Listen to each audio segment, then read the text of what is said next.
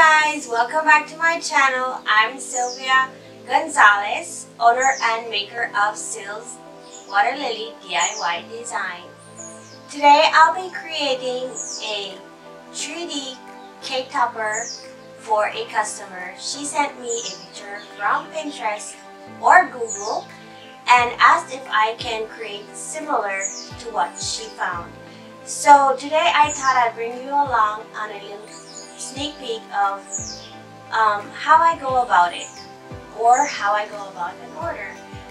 So this video was not planned, and so it wasn't recorded a step-by-step, like from creating it in my design space and onto paper and then into this 3D cake topper. So if you want me to redo this video and show you a step-by-step how to make this cake topper, leave it in the comments below and I'll try to fulfill your request.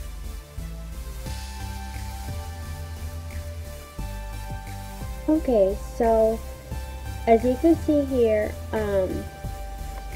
I cut out a second piece to make the cake topper more sturdy.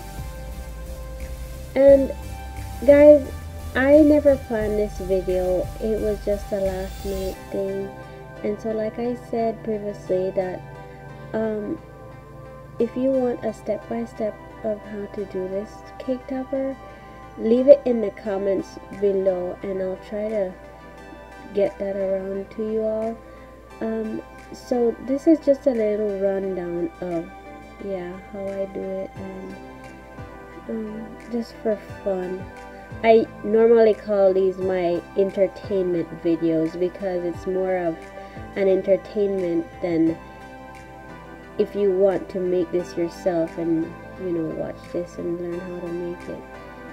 But yeah,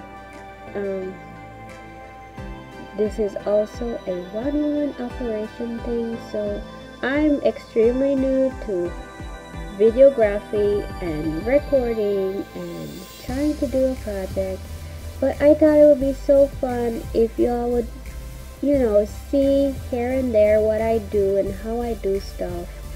And I really enjoy crafting. It's one of my main things ever since, to do crafting, and I just thought it would be fun to show you all here and there different things that I do. I have some other videos on my mind that I'm wanting to do.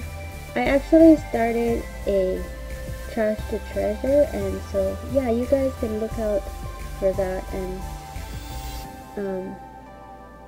if you feel inspired, or if this has entertained you in any way, feel free to subscribe, hit the notification bell so that you can be notified every time I post a new video. For now, I'll be posting randomly, and so I don't have a set day and time that I'll be posting. So go ahead and subscribe and hit the notification bell so that you won't miss a video, and hopefully these would inspire you to either order or make it yourself. I know that everyone doesn't have a cutting machine like I do, and so it's kind of hard, but a little tip here: you can find your pictures online, your patterns online, print those out and hand cut them out, and then trace them onto your desired color paper. So yeah, either way, I think it would make a beautiful cake topper for whichever occasion you're doing. So anyways, enough chit chat, let's move on to the rest of the video. And thank you all again for watching, and see you next time.